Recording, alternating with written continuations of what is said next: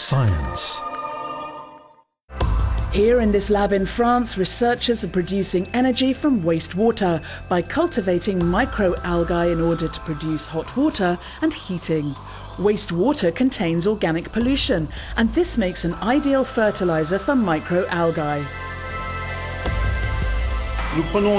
We collect wastewater from this building, and we dilute this water so that microalgae can live in it and consume the pollution found in the wastewater.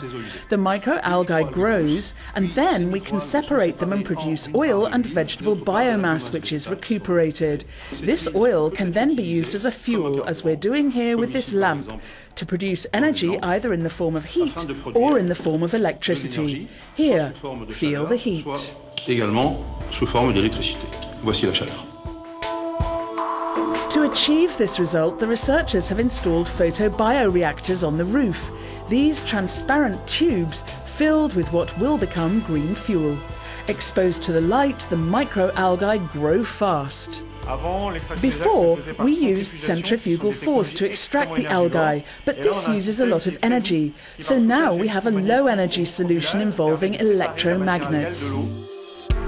The fuel produced this way contains the same energy value as coal, and at the end, the water is the same quality as rainwater. It's a system of depolluting wastewater which produces energy, or producing energy which depollutes wastewater. 80% of a building's energy needs can be produced this way, and the good news is that the system is carbon neutral.